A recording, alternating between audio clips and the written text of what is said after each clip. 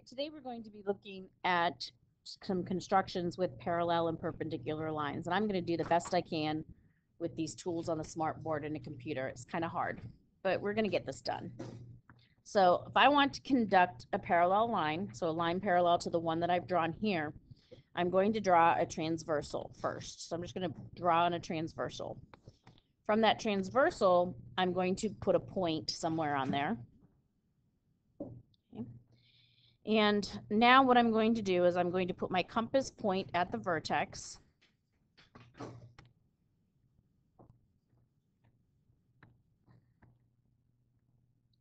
And I'm going to draw an arc through both of those transversals.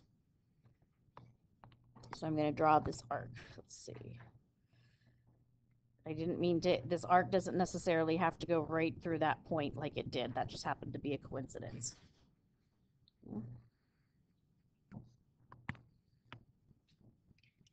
Now, then what I'm going to do is I'm going to move my compass to our point that we've drawn, and I'm going to draw another arc. So here's my second arc. Then I'm going to take and I'm going to open up my compass. I'm going to put the point where they intersect, and I'm going to open up my compass so that it is that same width. It's going to take some plane. So it's about that same width. And I'm going to then move it up to where it intersects the transversal with the second arc that we drew. And then I'm going to draw another arc from there. Let's make that red so that we can see the difference. And we're going to draw this arc. And now if we've done it correctly and had all of our measurements, we should have a line that's going to go right through those 2 points. And it's going to be parallel. Looks a little bit off, but I think it's just the way I've drawn it into the dot. If I can move it up just a little bit, this end, there we go. It looks like we did, in fact, go ahead and make that, it's still a little bit off. It's not letting me move one end. But if we were just to draw the line through there, it would be parallel. And of course, you'll use a straight edge and a compass because you want it to be beautiful. All right. The others are much simpler than that. So if I want to make a perpendicular bisector, I'm going to put my compass with 1 point on the end. And I want to make sure that it's more than half. And I'm going to draw a nice big arc.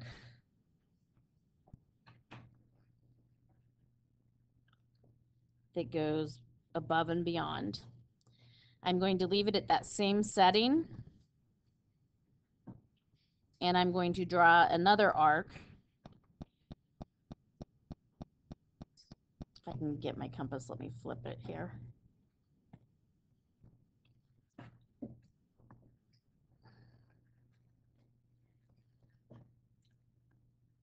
Just not wanting to be cooperative. All right, there we go. And I'm going to draw another big arc with that same setting. And where these lines intersect is going to be, or where these arcs intersect is going to be your perpendicular bisector. So right through here and here, and that's your perpendicular bisector. Okay. Right, to construct a perpendicular from a point on a line, we're going to draw 2 points that are equidistant from P. So we're going to use our compass to do that. So we're just going to go to P, and we're going to open up our compass. Doesn't matter how far, but we're going to keep it the same way. We're going to draw a little arc there. We're going to flip the compass over. Flip the compass over. There we go. And we're going to draw another arc. Of course, there, I just screwed that up by changing the size of the arc. So let's go double check. Hey, I admit when I screw up. right? There's no way to lock this.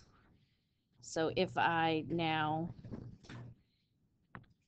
go ahead and draw my next arc over here, okay? And now we're going to label those points. That doesn't even look right there. So let's try this one more time. Let's erase this arc.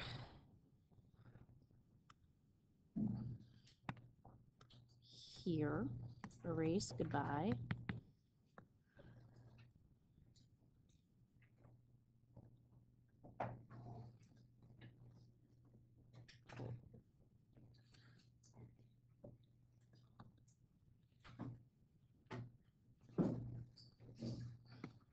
Doesn't want to erase. All right. So let's measure this out again. Make sure I've got these at the same arc, and I don't. Just a little bit off. I'm going to check it with my degrees.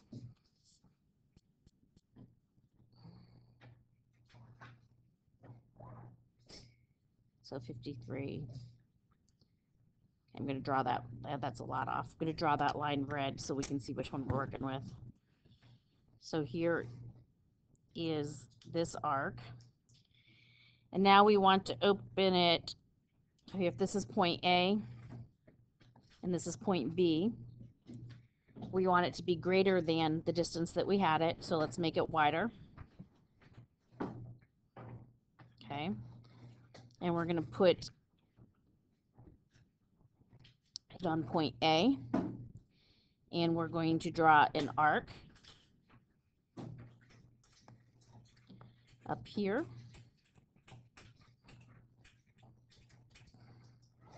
Keeping that same setting, we're going to put our point on B and draw another arc. Okay.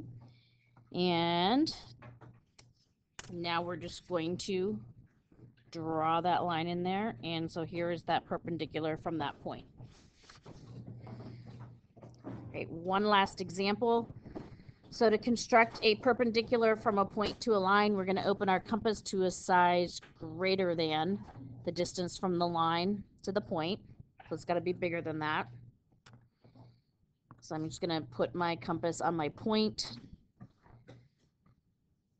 I'm going to make a really big, see if that's bigger. Let's move it and see.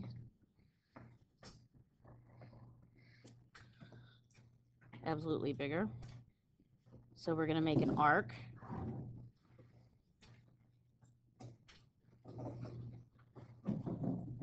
Probably too big.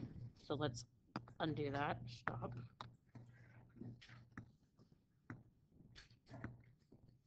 So let's make it a little bit smaller. And let's draw that arc again. So now see how it cuts through the line. Okay. So we have, we'll label these points E and F, just like the directions tell us to do. We're going to put our compass point on E, and we're going to make an arc. I'm going to make it a little smaller.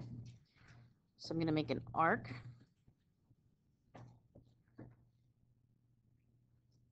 I'm going to keep that same setting and move it over to F. And I'm going to make, let's flip it around. And we're going to make another arc. Let's flip it around.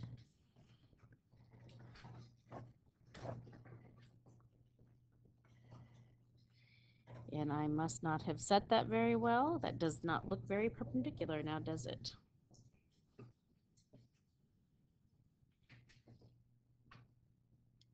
All right. So we're supposed to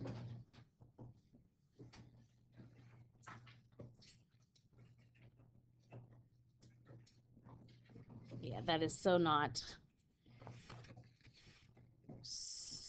perpendicular. So let's try that one more time so you can see that. I'm leaving this in here so you guys can see how frustrating I could get sometimes with this. It's popular. Okay, so take two. Let's put the point, since I've erased it here. Okay, And what I'm going to do is I'm going to take my compass and I am going to put it on the point. And my compass has to be opened further than that point to the line, so I've got to open it a little bit more. And I'm going to draw an arc here. And then I'm going to continue the arc this way. Okay.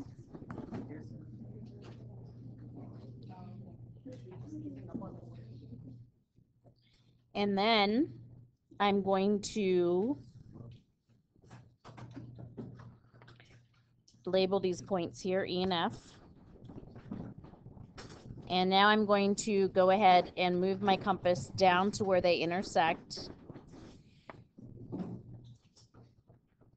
Okay, I'm going to change the color of my ink. I'm going to make it a little bit smaller, and I'm going to draw an arc. And I'm going to keep that same setting, and I'm going to go over here to F, which is that point right there where they intersect. I'm going to make another arc. And where those arcs intercept, and draw a straight line through that point, and where those intersect, and there is your perpendicular, and that definitely looks a lot more perpendicular, so I must have changed the setting. All right, so you got to be careful with construction. It takes practice.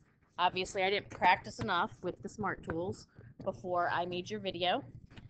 Have a math-tastic day. Hello, future.